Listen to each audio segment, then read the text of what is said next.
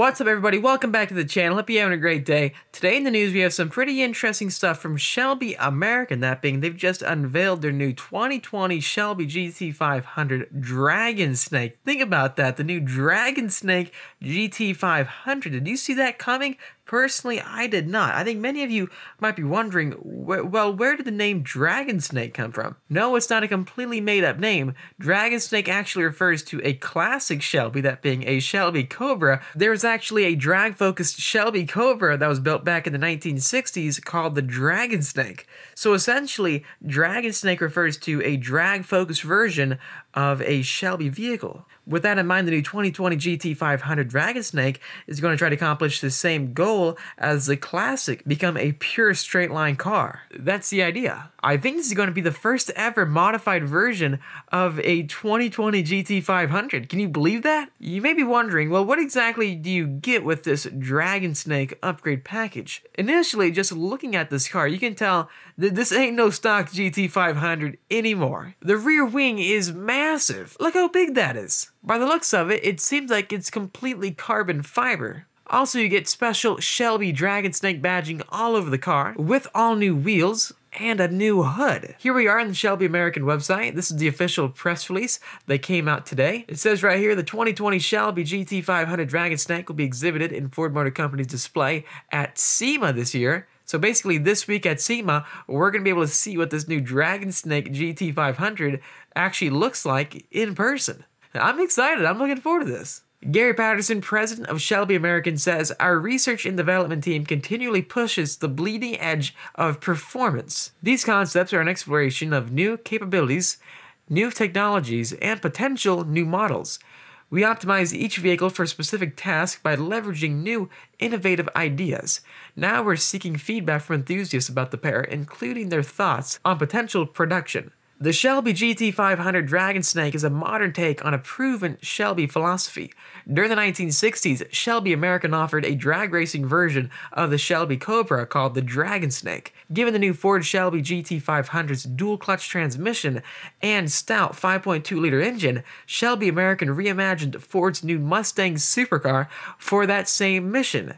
Again, this is going to be the drag racing, the drag-focused version of the new GT500 offered by Shelby American. Vince LaViolette, Shelby American Vice President of Operations and Chief of R&D, says the new 2020 Shelby GT500 is truly amazing in stock configuration, but we wanted to explore its pure acceleration capabilities. So we worked closely with Ford Performance and other partners to create the ultimate weapon of track destruction in the quarter mile. I wonder how fast it's going to be. I don't think it says anywhere on this press release how fast this new Dragon Snake GT500 really is in the quarter mile. What exactly did they do to this car to make the Dragon Snake? Okay, so here it is right here. It says the Shelby team's design for the Dragon Snake adds more power to the car, so 800 plus. Unfortunately, it doesn't say exactly how much horsepower we're looking at, but I'm guessing maybe around 850 or more. However, I'm just not sure. Shelby also revises the suspension for maximum grip and straight line acceleration. They also lighten the car.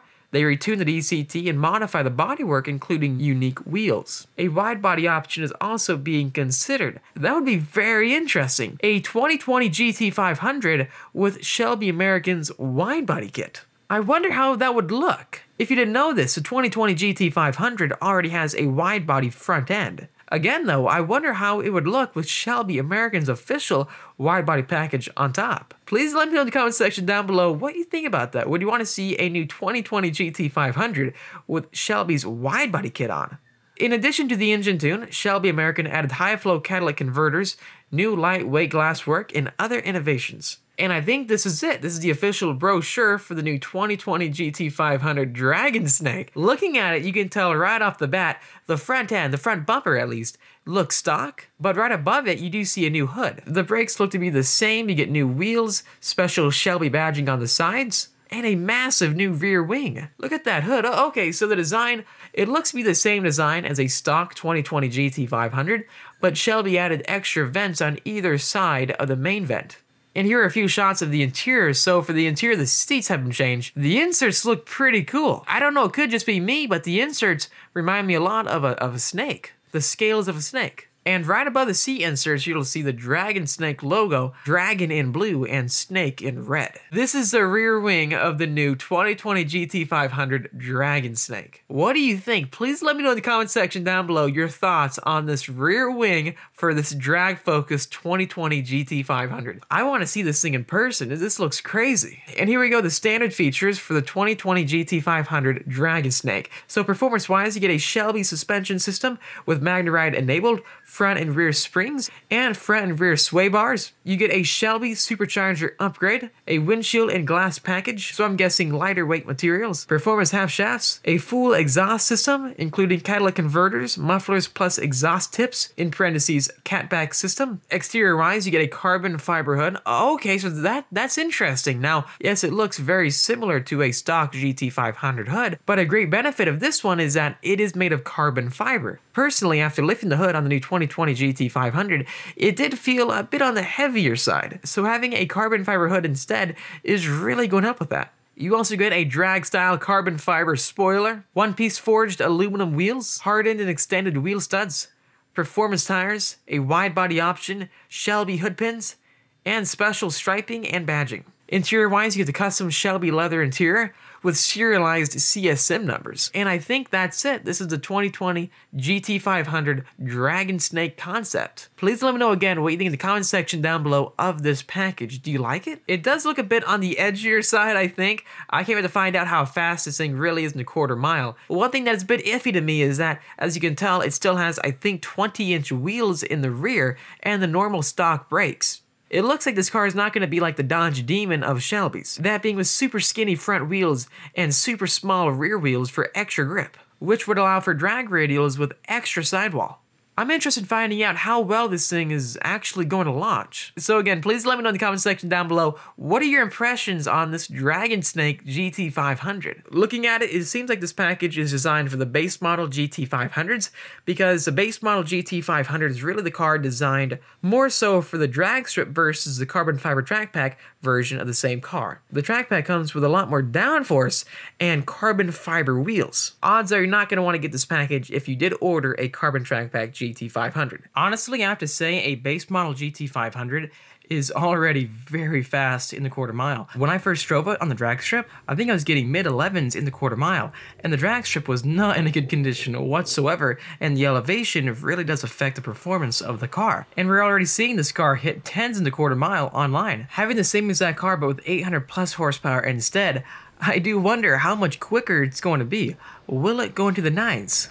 But again though, those tires, I'm not sure how that's going to hook up. This is going to be very interesting. We're finally going to see what a modified GT500 can do at the drag strip. And when you look at that, it seems like the striping and the paintwork actually extends onto the spoiler. That's super interesting. Also, look at these wheels. What do you think about these wheels? Do you like them? And do you like the special badging on this car? The one thing that really concerns me is that, let's say you do order this new GT500 with painted over the top stripes. How would Shelby work with that? That being, if you had a new GT500 with the $10,000 stripes, getting this upgrade package, would they paint the stripes on your new hood and the rear wing? Basically to make everything just match. Because you wouldn't want to throw out that $10,000 out the window and have vinyl stripes with your painted stripes. So that's going to be a big thing. So hopefully Shelby is going to have a workaround for that. I'll be honest with you, seeing this upgrade package for the 2020 GT500, it does make me very excited because, as you know, deliveries should start roughly in a week or two, and from there on we're going to start seeing GT500s in customers' hands. The wait's been just so long now, and I'm really looking forward to it. I can't wait to see what actual owners do to their cars. Plus, we could consider getting a package like this for our 2020 GT500. The question is though, what could a company like Shelby American do to a carbon track pack GT500 to make it faster around the racetrack? Personally, I think carbon fiber is going to be a very viable route. That being to lower the weight of the GT500 as much as possible. I don't know, I guess we're just going to see what happens. Make sure to stay tuned for a ton of great SEMA content coming your way. I'll be there all week this week. I can't wait for it. Super excited about it, and we will see this car on display. I do wonder how it's going to look in person, so stay tuned for that content. It should be a ton of fun. Anyways, thanks for watching this video. If you liked it, make sure to hit that like button. It really does help me out, and subscribe for much more great videos to come. While you do that, hit that notification bell so that you do not miss a single video. Thanks again. I'll see all of you in the next episode.